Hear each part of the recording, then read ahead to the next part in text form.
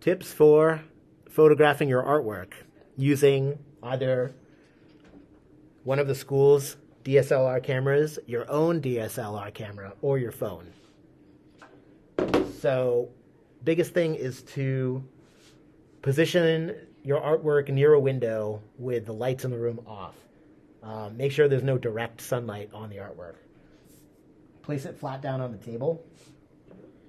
And then, if you're using a DSLR, you want your mode dial set to auto, no flash, and you want, well, you can use manual or autofocus. I'm going to use autofocus for this.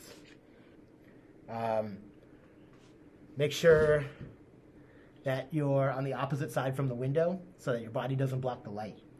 Position the camera above the artwork and make sure that you're not zoomed in at all, and make sure that you're not too close to the artwork.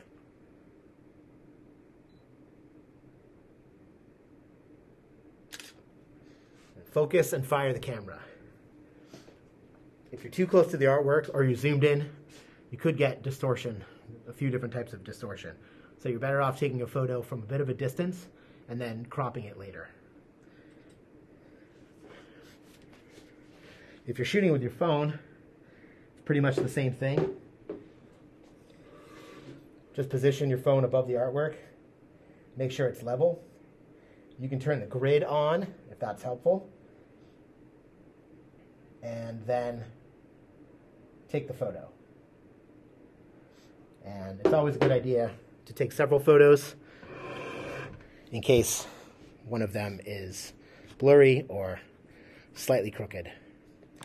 And in the next video, I'll show you how to edit your photos.